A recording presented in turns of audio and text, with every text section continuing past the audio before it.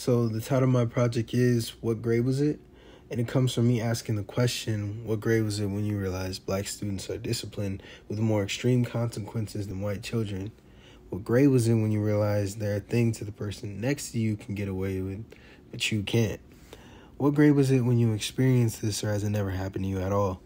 To take this a step further, I want to talk about black kids in predominantly white schools.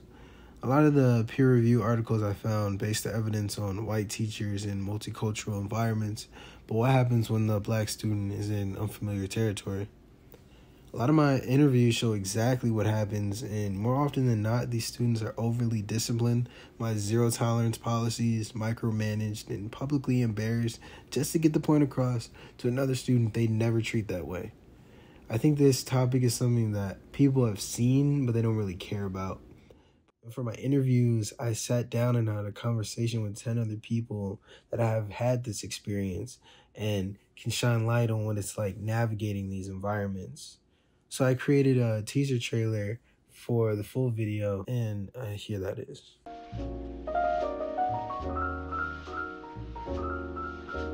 It's a little bit more like subconscious. It's kind of like, oh, I'm a problem. And I just take a second, man, my teacher really just threw a paper at me, They were asking me if I came from an aggressive childhood. The teacher just straight up just said I will call the police. And we just kind of all looked at her And she made me duck my head all the way down. It was like, oh no, you need to go back upstairs, pick your hair out, and then come back down. So now I'm confused why I, as a young black child, was the only one that got the punishment when we were both in the wrong.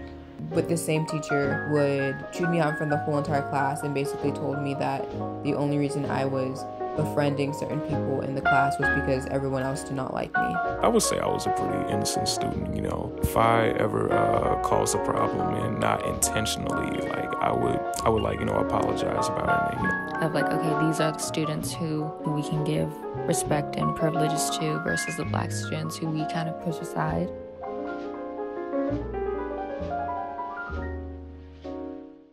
I'm really into multimedia art right now, so it's really important for me to create these pieces and combine the audio that matches the same feel.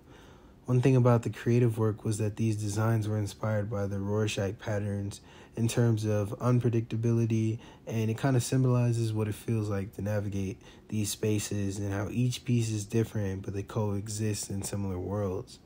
Because after experiences like this, when you're so young, you try to make a meaning out of all of it. And one of the peer review articles titled Teacher Beliefs in the Overrepresentation of Black Students in Classroom Discipline gives a really unfortunate example of a study done in 2016. You might have seen it. I kind of remember what it was, but it was an eye gaze test, and it basically tested multiple teachers, asking them to watch 4 students. One of them was a black boy and the rest of them were white, and told them to press a button when you see misbehavior. Little did they know that there was not going to be any misbehaving, so they tracked the eye gaze and found that these teachers were very vigilant watching the black child.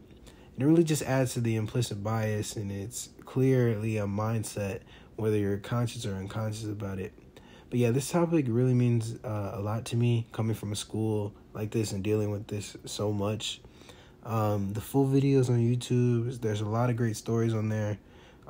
So yeah, that was What Grade Was It?